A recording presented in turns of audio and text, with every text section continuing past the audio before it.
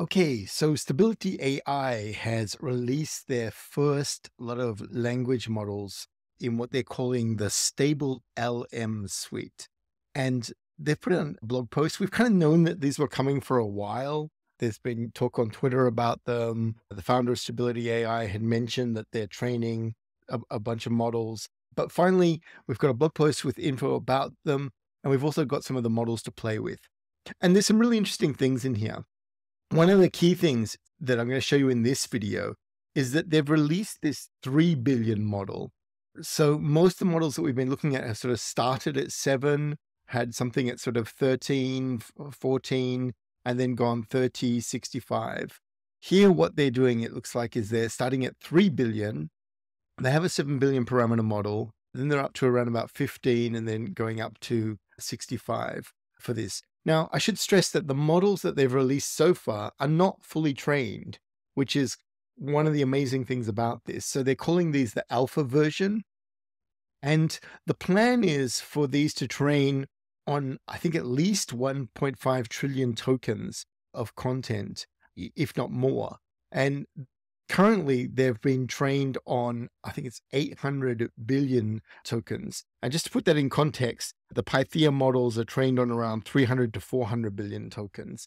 And most of the other non-llama models, remember, llama models were trained on 1 trillion tokens for the smaller ones and 1.4 trillion for the bigger ones. But most of the other models out there, even things like GPT-3 was trained on sort of 300 billion tokens. So this is really cool that they're out there, and it's just a taster of what's to come when you look at this. So the blog post talks a little bit about their thinking behind this, that their goal is to open source it. They're releasing base models and they're releasing some fine tunings of those base models. Currently, the one I'm going to show you today is not for commercial purpose, just because it uses some of the data sets for the fine tuning that were not commercially available.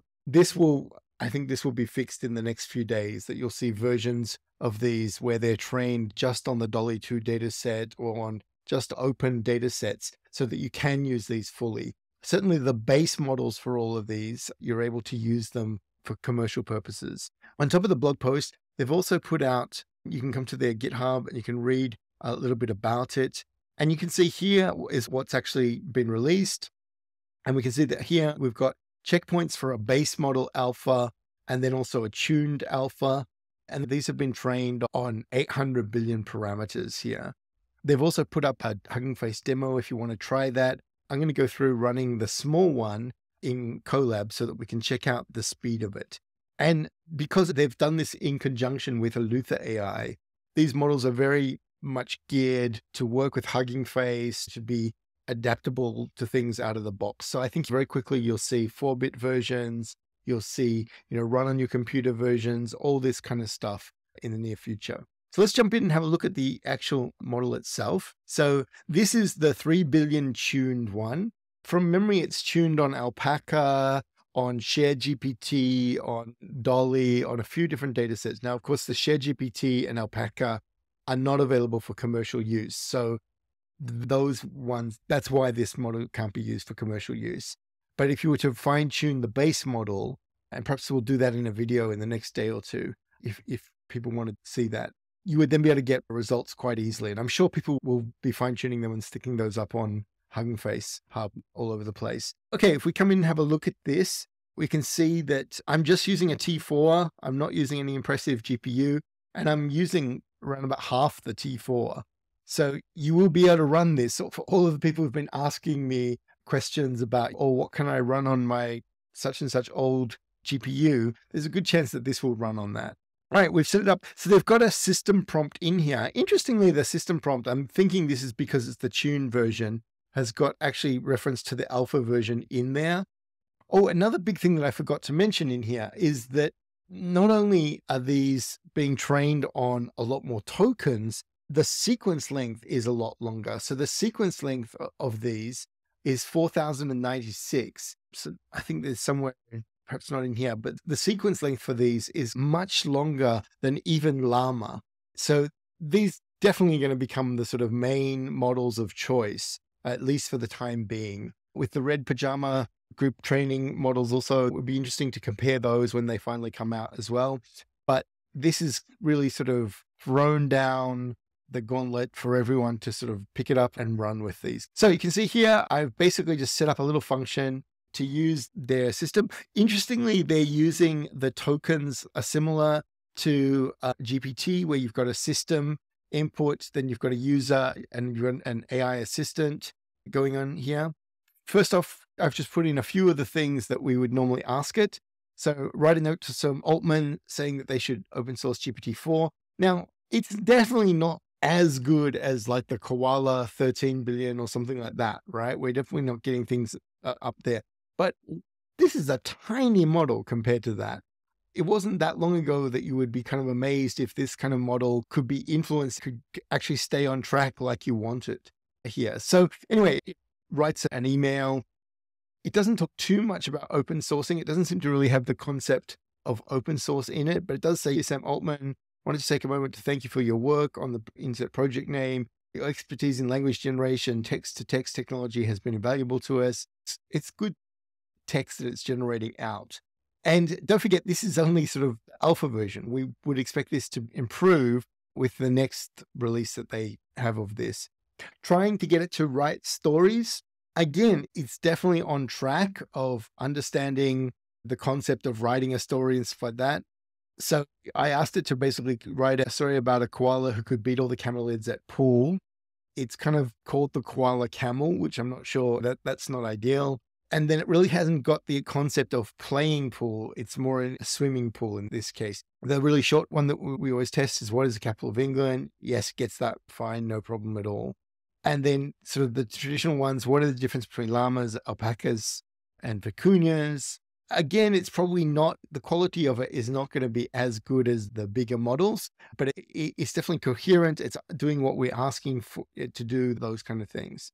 And then finally, when I ask it, okay, are you a fan of The Simpsons? Tell me a bit about Homer. If you remember that I asked this one to see, is it going to say, no, I am an AI model, I don't have preferences. So nicely, it says, of course, I'm a fan of the show. I'm always eager to learn more about the visionary writers who create the show. I'm particularly fond of the writing style and humor of Mr. Burns, the beloved voice of Springfield.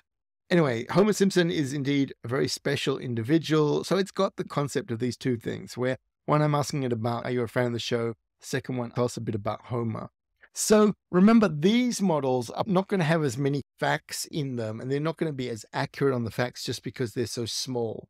What will be interesting is using some of these models with things like LangChain to call out to search or other things like that, where it's getting the facts externally and just using this model for your language, for your grammar, for your phrasing, those kind of things. So I put this notebook. Another one that I've also put in here is the exact same notebook, but loading it in 8-bit. And you can see when we load it in 8-bit, we're using even less RAM here. We're maybe not getting as huge a win as we do with some of the other ones, but it's still going quite well. We can also see, just here I put the measuring the time of these things. We can see that it's generating text very quickly, 20 seconds a response for this. Whereas, and this is on the small GPU, right? So normally when you see me doing the timings, I'm using an A100, which is much faster, bigger GPU. Here you can see these are very quick. What's the capital of London one? It's answering that in under a second, the looks of it. So that's really good to see.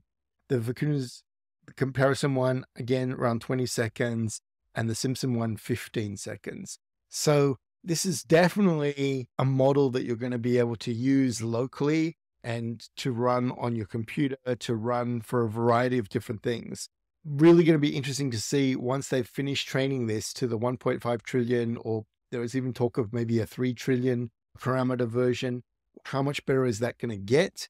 And then once it's sort of fine-tuned for things like LangChain and using external data sources, how much is that going to get? Because this is definitely now in the realm of what we kind of want for something to put it into production.